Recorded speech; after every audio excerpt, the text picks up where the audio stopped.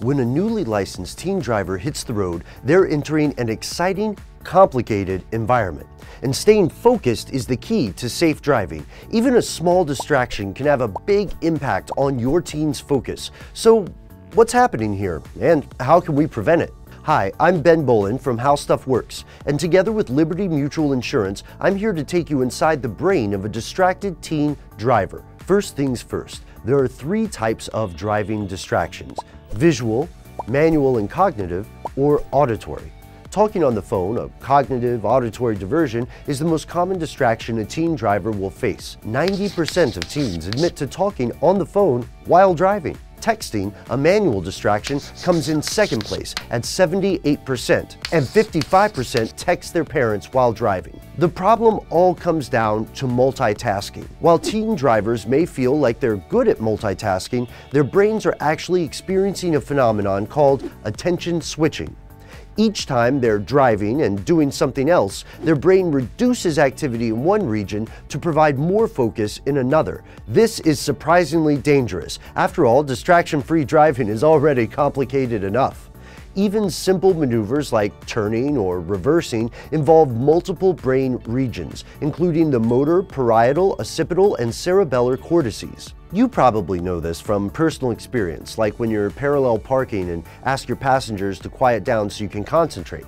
It's tough to do two things at once when you're behind the wheel. So what happens when we add a distraction, like a phone call? Let's take a closer look. The parietal lobe plays a crucial role in driving. This region handles attention switching and integrating sensory information. Studies indicate that listening to sentences on cell phones decreases activity in this region by a third.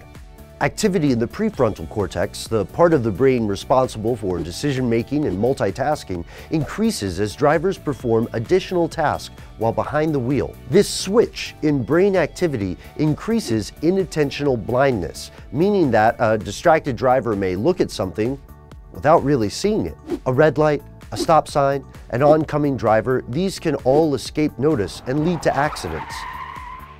Attention switching happens to everyone, but it poses a heightened danger for newly licensed teens. Teens start driving at the age of 15 or 16, but the prefrontal cortex doesn't fully mature until they're in their mid-20s. So not only are they multitasking more than they're used to, but they're also not as well equipped to divide their attention. And teen drivers are multitasking a lot. 1 in 3 teens take their eyes off the road when app notifications come in. And more than 2 out of 3 teens also use apps while driving. So where are they learning these behaviors? Unfortunately, teens overwhelmingly pick up bad driving habits from their parents. Remember when we said 90% of teens talk on the phone while driving? Well, 91% of parents do the same thing. So how do we get teens to drive in a safer manner? Well, while the neuroscience might seem complex, the solutions are simple. Model good behavior for your teens to imitate. Put down your own device. Consider signing a parent-teen driving contract with customized family driving rules that apply to both you and your teen, with penalties for breaking those rules. Try focus exercises like meditation.